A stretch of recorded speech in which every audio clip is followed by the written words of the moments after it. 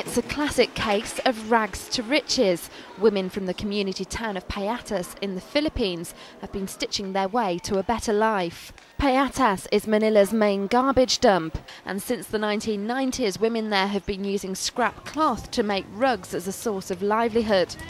But rugs are no longer the staple produce. Instead, the ladies have turned to high-end fashion, supplying some of the top fashion boutiques. Teaming up with fashion designer Rajo Laral, the women have been working on 11 designs, including bags, clutches, a beach tote and a yoga mat case. The result, a limited edition collection under the label RIIR. In just 7 months, the group of 30 mothers got a return on their investment. Cynthia Cabrera is one of them. We thought it wasn't possible, but as it turned out, it was.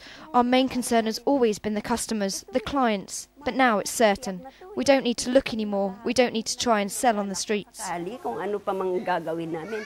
What these ladies can do with bits of scrap material beggars belief.